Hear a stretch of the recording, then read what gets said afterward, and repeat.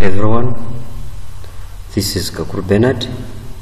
Today I'm back with our lessons and we are now looking at practical question 5 on Microsoft Excel. And so today we are looking at a number from Kampala Computer Enterprises, that from the payroll of Kampala Computer Enterprises for the month of February, enter the following data as it appears in the table below in a worksheet and save it as Computernet, something like that. And so we are going to create a folder, and so in this folder we can call this folder Excel Practice, and then we open Microsoft Excel. After opening it, we can enter our information there. So after entering the information there, you can save it in your folder on the desktop, Excel Practice, and give it a name as Computernet,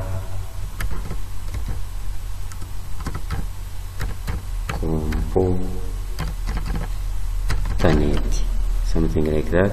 You save. So after giving it a name, so when you look at this first row, there is what we call text wrapping. This one has a background color or a fill color. These are bolded. This one is also bolded. And so we also need to do that. Select that row, you bold it. You also select the total row and bold it.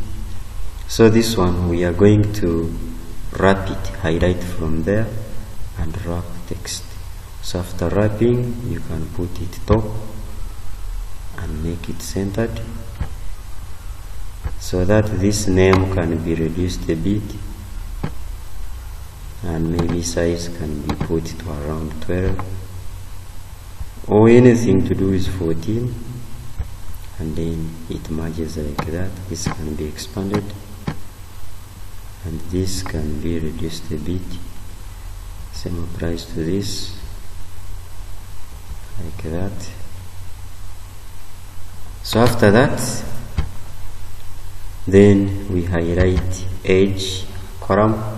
You come to shading or fill color and choose light green. So far we have done text wrapping and filling the color. So we come to the questions.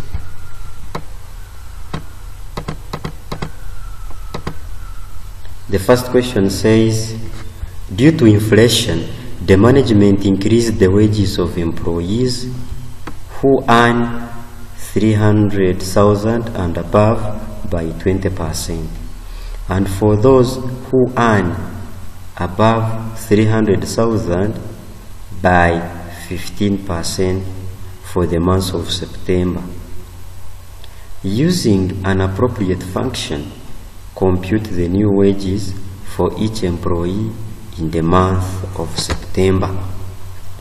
So meaning that those employees who earn 300,000 and below, they were increased 20%, and for those who earn 300 and above, they were increased by 15%.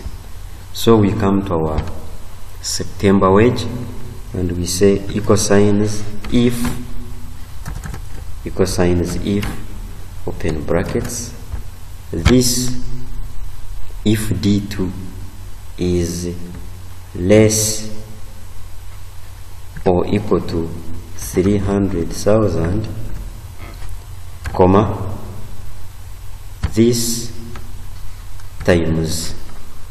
So when you get the 100 plus 20%, that is 120% increment, comma, this D2 times 115%, you close the brackets. So that is what it means. And so this means that this one is above 300,000, and so his increment is 115%. And so you autofill the other cells. Then next on the instruction, add columns for September pay, SEP NSSF, September net pay, after September wages. So we have SEP pay,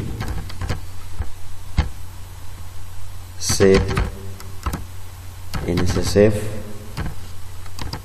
SEP net pay.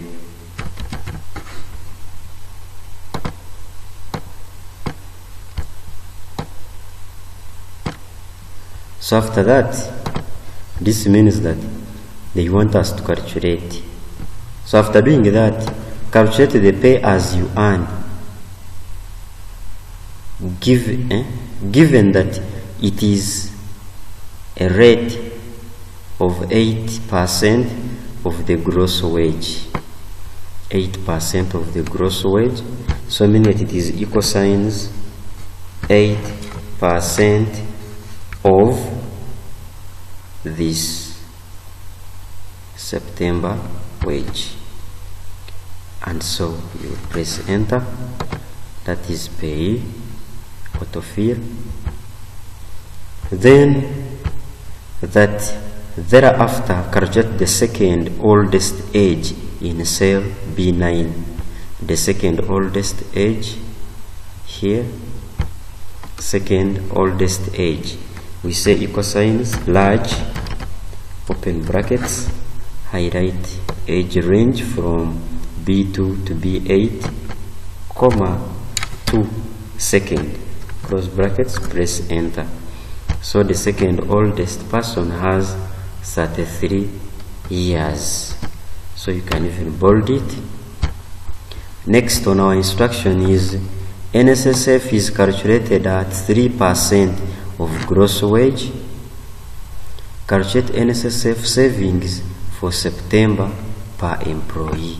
So meaning that we calculate NSSF, which is 3% of gross wage, equal signs September wage, that is in E2, times 3%. You press enter, then you autofill. Next on the instruction is use a suitable formula to generate net pay that will be available for each employee. So net pay here we shall say equal signs September wage minus pay minus NSSF. So what remains is what we call net pay. So this is their net pay. So you save changes. You save changes. Next on our instruction, that use a suitable formula. In the totals row, compute the totals for all the columns having currencies. So this means that we are going to generate totals here. Equal sign sum. You open brackets, highlight the range from D2 downwards to D8, close brackets and press enter. Sorry.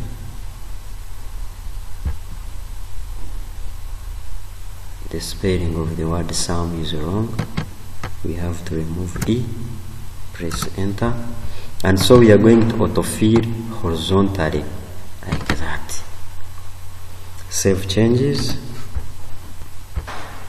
Next on the instruction is in cell C10, use the count if function to compute for how many are managers. that here we calculate how many are managers from here. For example, you have general manager 1, training manager 2, marketing manager 3, production manager 4, advertising manager 5. So we shall say equal signs count if, open brackets, highlight from C2 downwards to C8, you put a comma and you open quotes, you put a star and write the word manager. This star here symbolizes these beginning characters and then followed by manager. So from there you can press enter, and then it is telling us that the managers are 5. The formula is there. Save changes.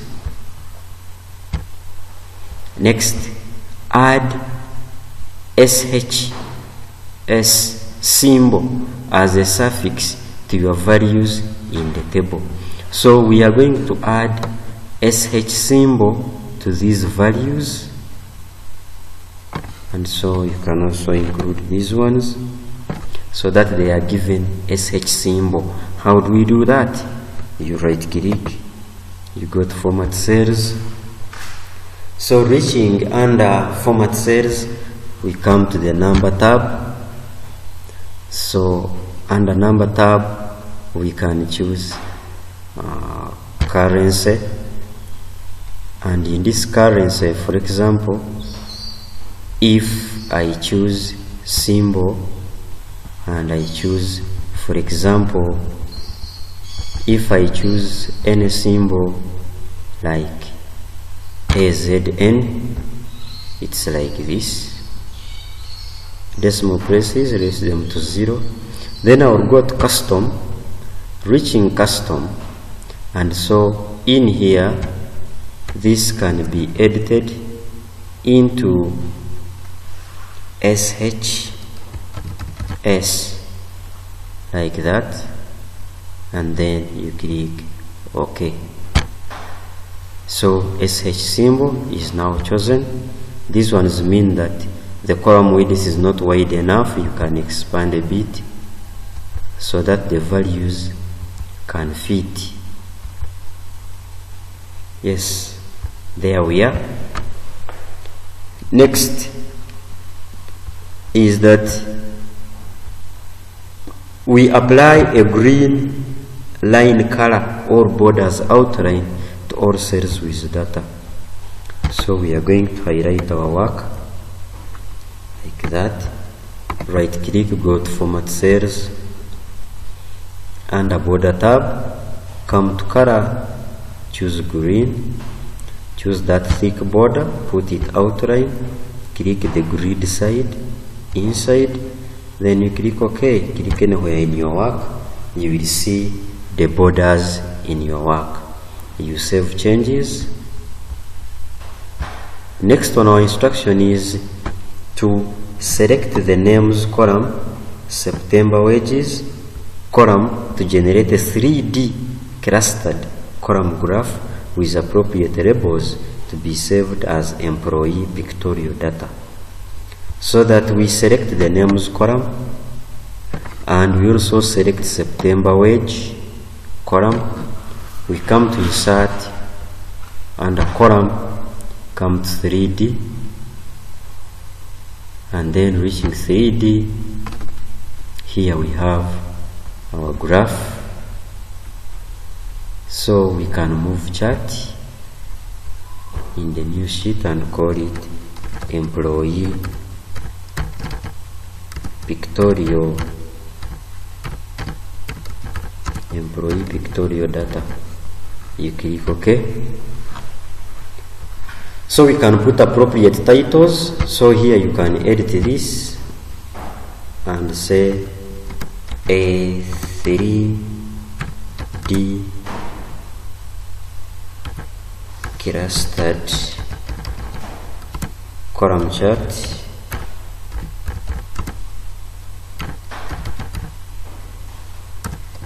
showing a 3D clustered column chart showing September wages against names.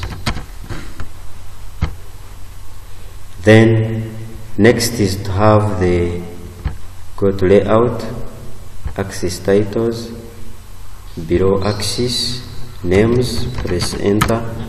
Then we label the Z axis, and so we come to axis titles, primary vertical, vertical title, amount, press enter.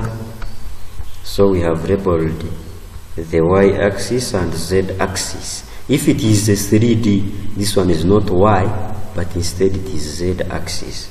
So save changes. So that is our chart. So next on our instruction is to fill your bars with a green horizontal brick pattern, that we fill the bars of the chart with a green horizontal brick pattern. So here on our pictorial data, click on one of the bars, right click, you go to format data series. So under format data series we can come to fill. Then under fill we shall choose pattern fill. So under pattern fill we shall choose this pattern, horizontal brick, and then color we can choose green. You close. This is what it meant. Save changes.